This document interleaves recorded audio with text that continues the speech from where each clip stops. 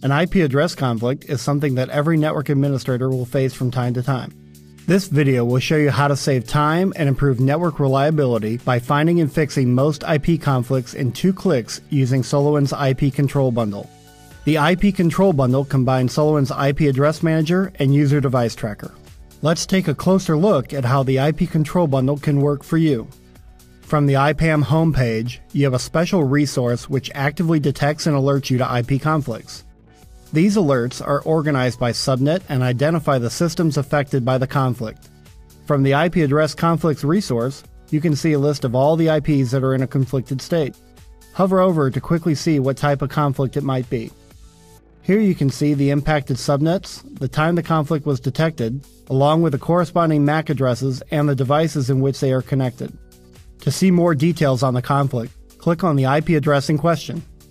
In this particular case, the conflict was likely caused by 2 overlapping DHCP scopes. By utilizing the IP Control Bundle's ability to shut down a port, you can immediately disable the conflicting device, allowing the reserved device to function normally until the overlapping scopes can be corrected. And there you have it. Just a few clicks is all it takes to find and fix an IP conflict. The IP Control Bundle also helps you manage your DHCP scopes, DNS zones, IP addresses, switches, ports, and endpoint devices. You can detect high DHCP utilization, DNS errors, switch port utilization, rogue devices, and more.